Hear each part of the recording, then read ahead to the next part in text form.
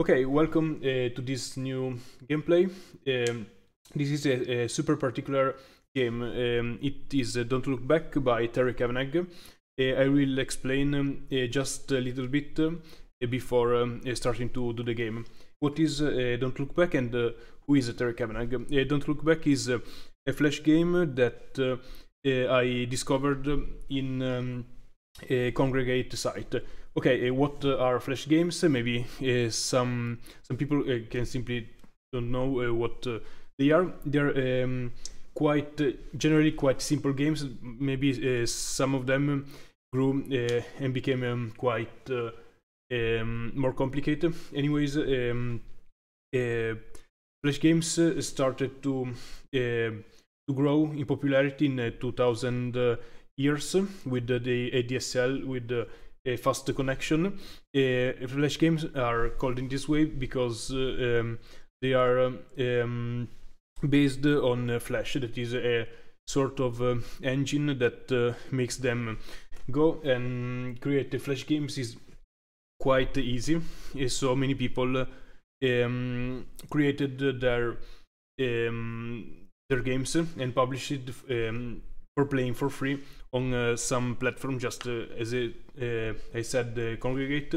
But there are some others, just I don't know. No, there were a lot.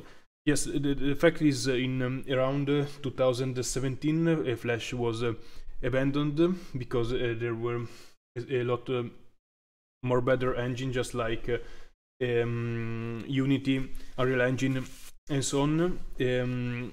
Yes, the fact is that some of Flash games can be still played today, but they need some special programs. They can't go automatically just like in 2000s, but is that so? No, this is so I meant. Okay, who is Terry Cavanagh? Is simply a video game author that created some really particular games, and Don't Look Back is my top favorite games. I played a lot, of course, in 2000s, since they were the first years I got internet at my home, so I played really a lot of them since they were free, and some of them were super entertaining and so on. Okay, yes, completing the fact is that Terry Cavanagh is famous mainly for doing Super Hexagon, that is arcade crazy super fast infinite game, but there are some other really cool he did. For example, he did VVV, that is a strange platformer with inversion of gravity mechanic, and many others. No, just like the last one he did, it was Dicey Dungeons, that is a sort of strategic tactic game based on dice. So basing of what numbers you roll with dice, you can get different things happening and so on. Okay, in a roguelike or roguelite, I don't know, style. Okay, I think we can start. It is Don't Look Back. I hope volumes are okay. Let's start. Okay, this is Don't Look Back. It has, let's see, volumes. I maybe throw a little low the game volume. I prefer to have it quite low, but it's better. Okay, you can hear now simply sound of rain, nothing else. The graphic is minimalistic. There are 4 colors. There is the black background, the dark red that is the ground, the light red that are some items, and the light pink that is our hero. Okay, we can start with mouse. Okay, great. Yes, press arrow keys to move. So it has some minimalistic style. Just you can see the rain is super minimal, but super effective, super interesting. So you can't go to the left, and he's seeing this tomb, this gravestone. What would it be?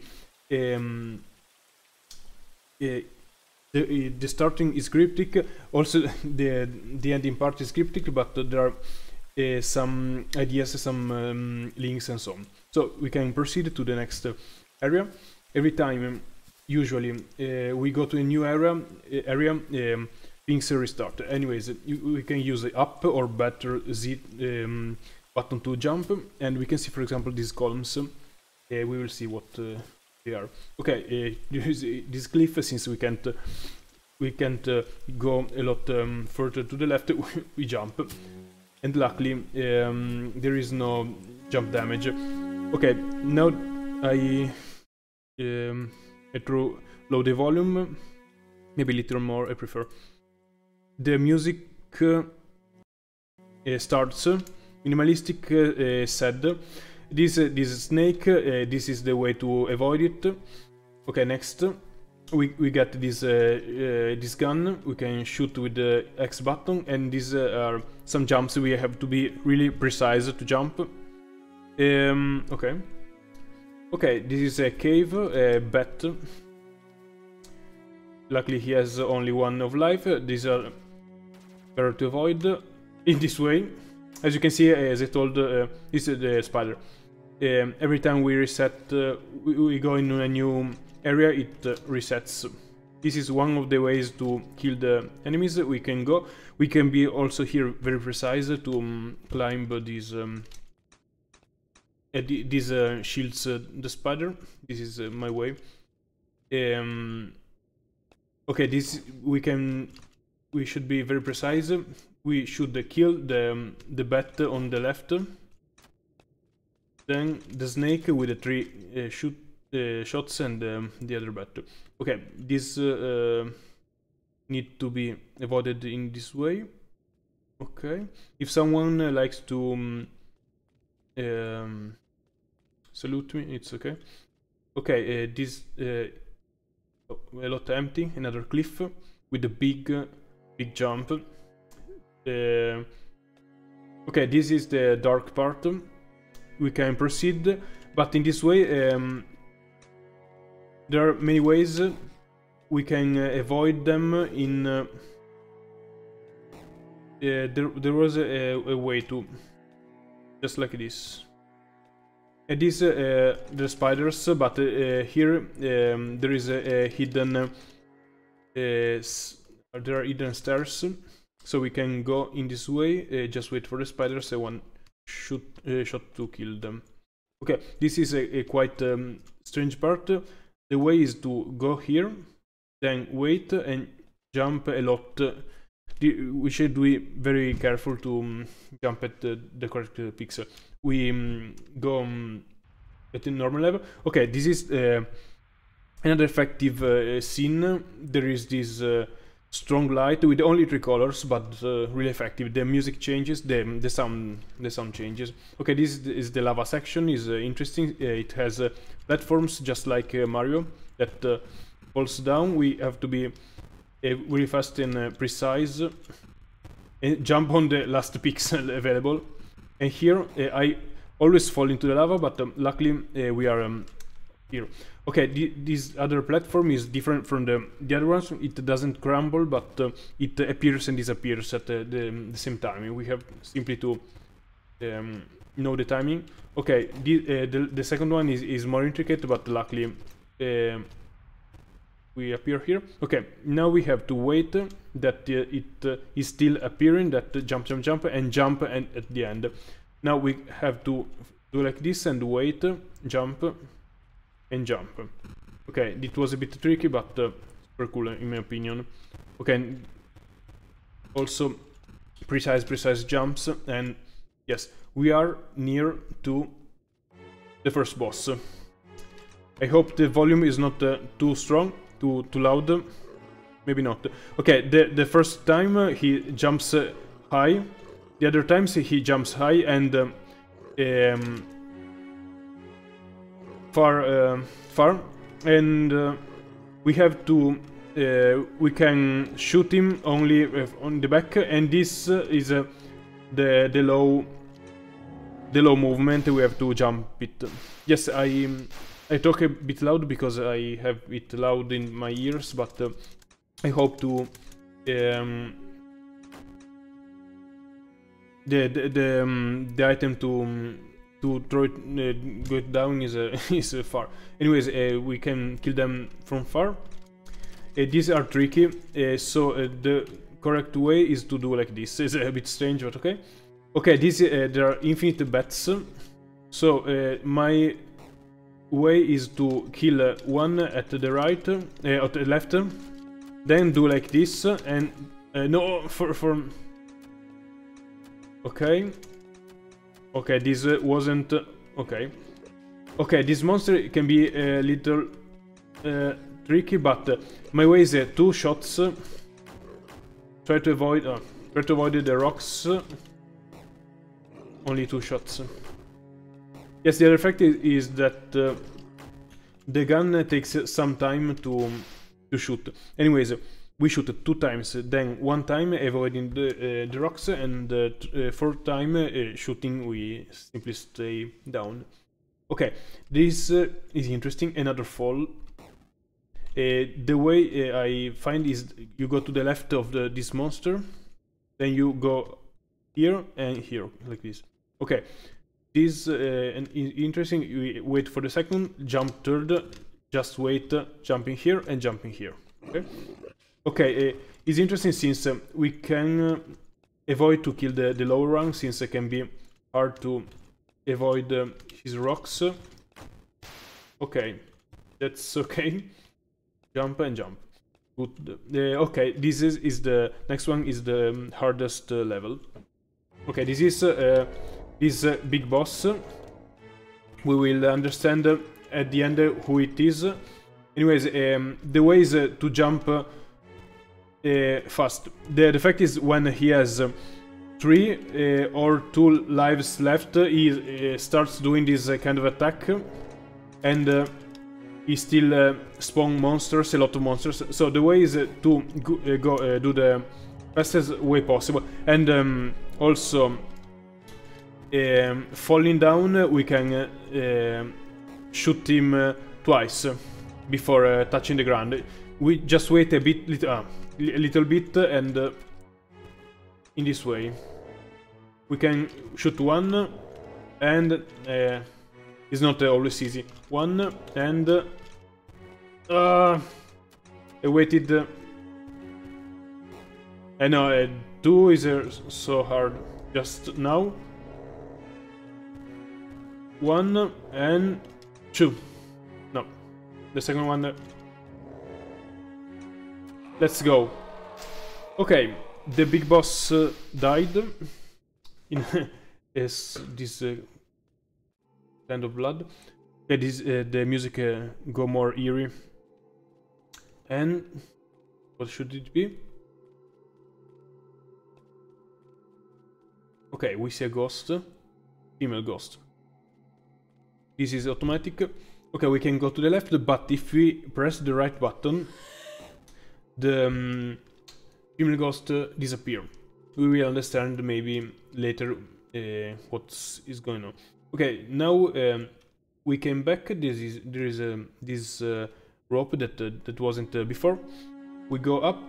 The fact is that if we go too much to the left, we can only watch right and kill the ghost. So this would be interesting to go up here, but since we can press the right button, this is quite easy. We need simply to stay under this. Okay, this is empty. Okay, this is this can be a bit confusing. This is the way I managed to surpass it. Another rope. Let's go up here. Okay. Then we still we keep pressing left.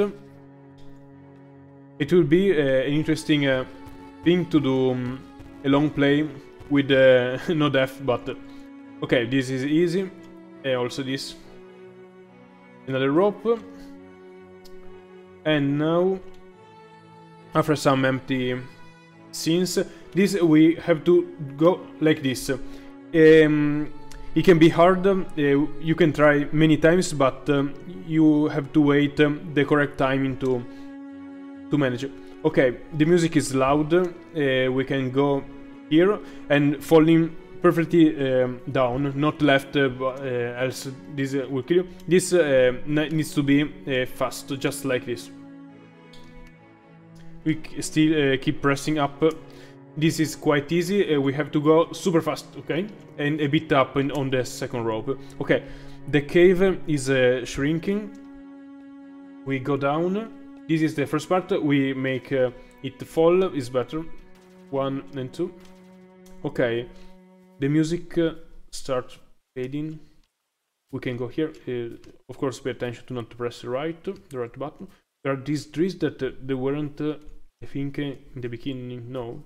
Anyways, this rope, the interesting fact is that it is light pink, so maybe someone had it. Next, the columns.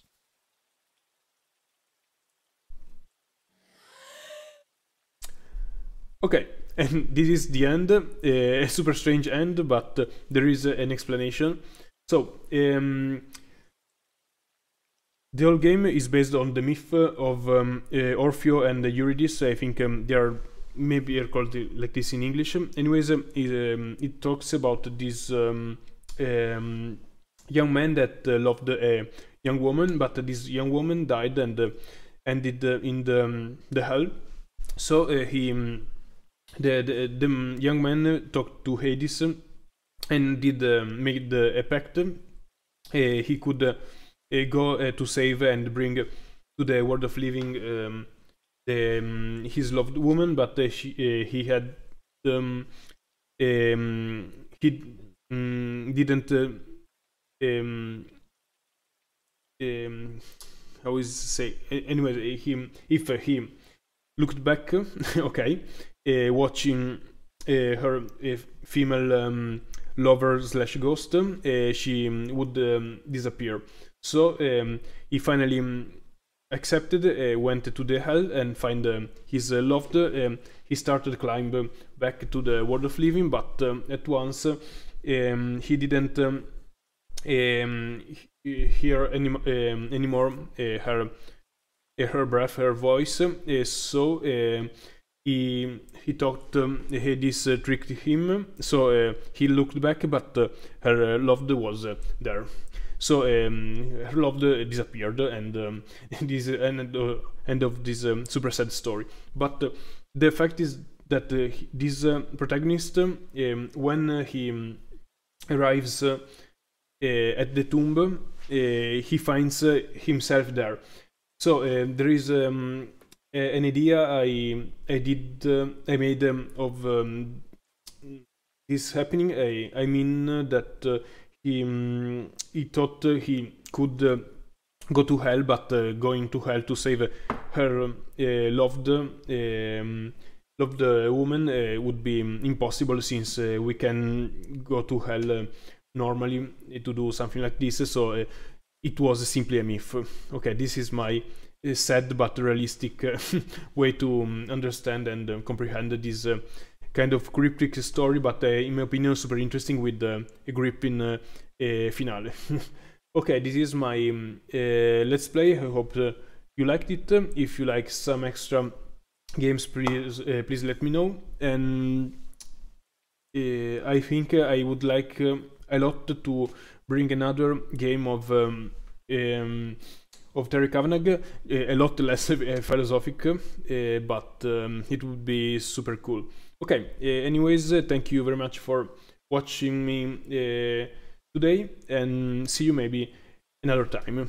If you like, you can go to watch some videos on my channel, on the first channel, Che the Pianist, or there will be a super interesting surprise. I will announce it in, I hope, some weeks from now, so be prepared, and that's all. Thank you again for seeing me today, and see you next time. Bye.